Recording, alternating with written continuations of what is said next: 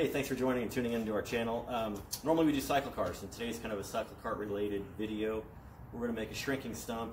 Some people call it different things, but it's basically a stump. We're going to dish a hole into it, like a bowl-shaped hole, using a circular saw, and that's going to allow us to shrink aluminum or steel to make the complex shapes we see in Cyclekart tails, like in the tail section. So on my last project, this is the wire form to create this shrink here. I do a lot of hammering and shrinking to get this to curl around and curve around. So I was at Ed Smoot's shop, Smooth Engineering. He had a shrinking stump that worked really well. I decided I wanted one for home, so that's what we're going to make today. We're going to smooth this out with a grinder, but we're also going to dish it out with a circular saw. So let's show you the tools we're using. Okay, so here's the basic tools. So we're going to start with some safety. We're going to use some gloves. We're going to wear eye protection. I've got a tape measure. This is basically going to be approximately 7 inches, the dish, because that's how big the saw blade is. We marked it out on the stump, just made a circle so we kind of knew where to cut. Circular saw. I'm going to try this blade. I might have to go to a coarser blade. We'll see how it goes. But for smoothing it all out later, we're going to use this 4.5-inch grinder.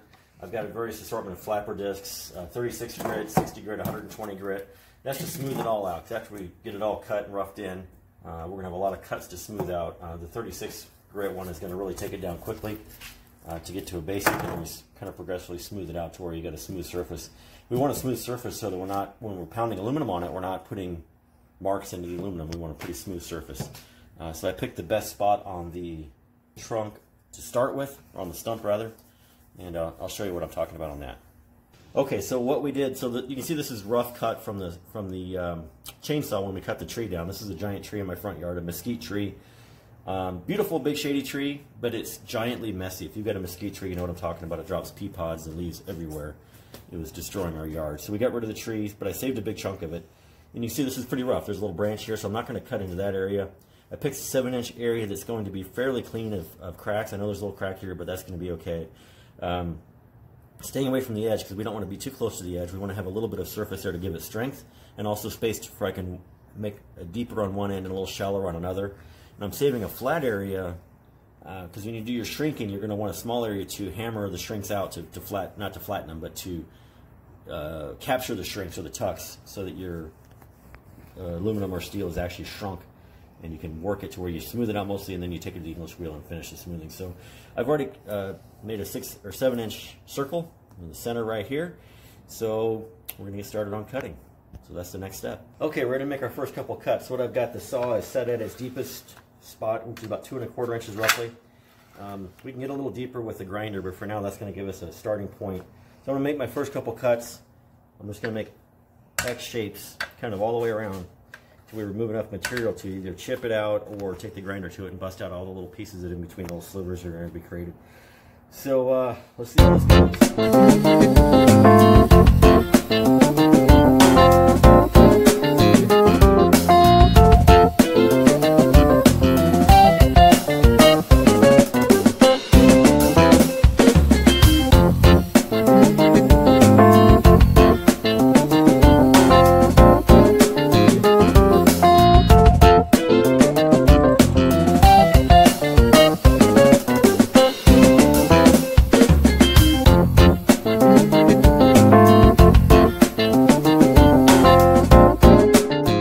So it looks like the best method is to start your cut and just kind of drop the back end in slowly and then just let it drop down. Otherwise it's still almost to kind of jerk around. So be super careful. You don't want this coming back into your leg. So let's be safe out there, Cyclekarters.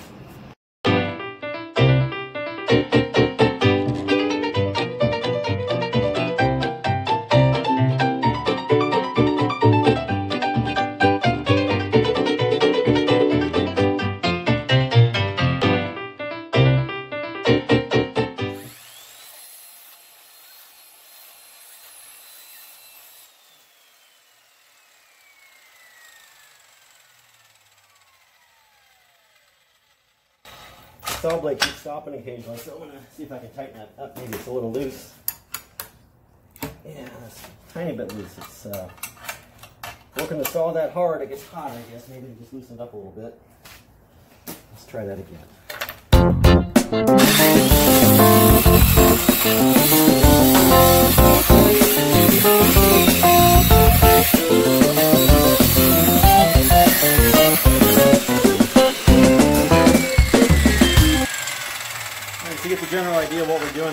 cutting tons and tons of cuts. And after I get a few more cuts made, we're going to come in and start chiseling out all those little tiny ribbons of wood to make this dish. So you see it's already got a pretty good hole in there. I can almost stick my pinky all the way down the side there. All the way down in there. So it's about, 2 1/4 inches deep according to how much plunge your saw has. If you've got a bigger saw, I don't know if they make one bigger or not, but you might get it deeper. But we can always make it deeper later with the grinder. So I want to cut a few more pieces and we'll get to chiseling.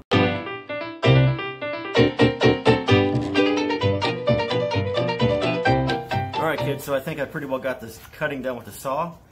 So now it's time for chisels and hammers. We're just going to chisel these pieces out of here.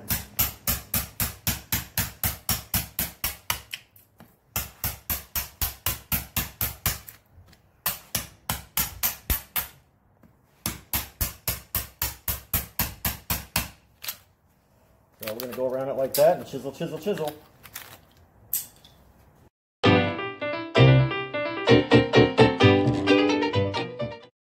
So we got a bunch of chiseling done, so we're going to keep going around chiseling, chiseling, chiseling. This is looking really rough, but that's okay because that's what the grinders are for. We're going to smooth all this out with the grinding wheel, take about a bunch of material out of here, and get that nice and opened up so we got a nice deep hole. So you can see right now we're a couple inches deep, and that's going to work out really well. Okay, so I've got the chisel pretty well done. I went back in with the saw a little bit and I was having trouble controlling. I see these couple swipes. But that's okay. I'm going to have an area I want to have a shallower scoop on it. So this will be the deep spot. That'll be the shallow spot. It'll all work out just fine. So I stopped using the saw because I was afraid it was going to cut my leg. And didn't really want to do that. So I'm just going to take it to the grinder now. And this is a used 36, so I'm going to put a fresh one on in a minute. See how this goes real quick.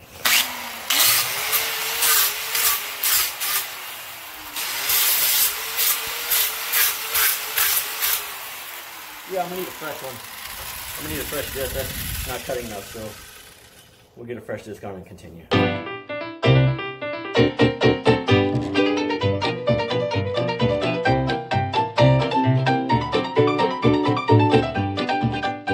Okay, so that was just a few minutes of grinding out. I see I've got quite a bit of marks in here still, so I'm going to grind these back till these marks all go away. This area is going to get a little deep because I'm going to dish this a little shallower because I got these deep cuts, which I really kind of screwed that up, but maybe I'll have to wood putty those or something. I'm going to try to smooth all these out, so we'll come back to videotape that in a moment.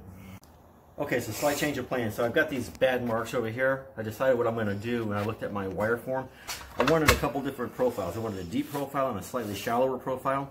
So what I'm going to do is I mark this out kind of where these marks are at, to the edges, and I'm going to grind out the rest. But I'm going to take the deep part out. I've made my cut half-ish deep as this, so it'll be less of a slope. That's my idea anyway. So I have a shallower area here, a deeper area here for different profiles to work into the stump. So when you're shaping something, you have more than one spot to work from. So that's what I'm doing. I'm going to go ahead and cut this with a saw and do the same process with chisel and grinder. See, the rest of this is pretty smooth. I got a little more grinding to do here to get these last little bit of cuts out of here.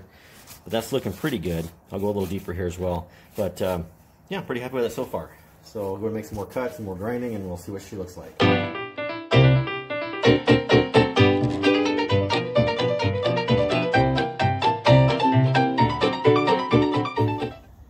Okay, so I think I've done all I can with the heavy-duty grinder. There's a couple slits in here, errant marks from the saw I'm going to fill with wood putty.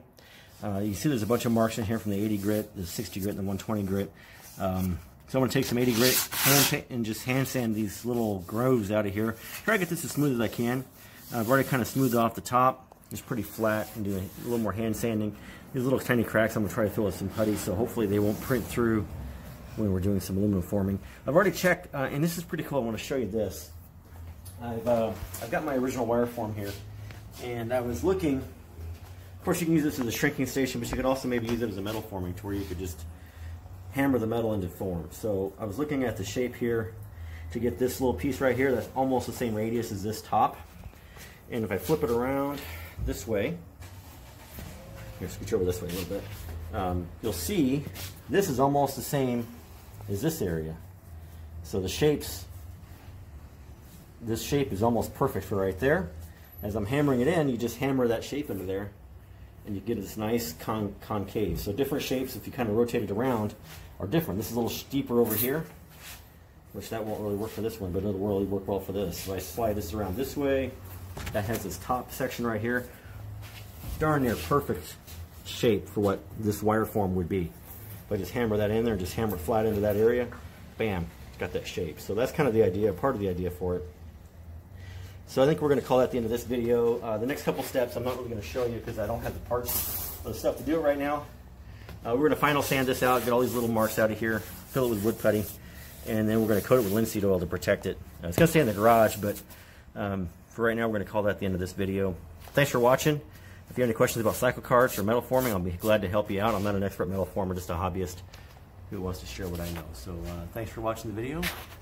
Have a great day, and I'll also follow Arizona Cyclekarts.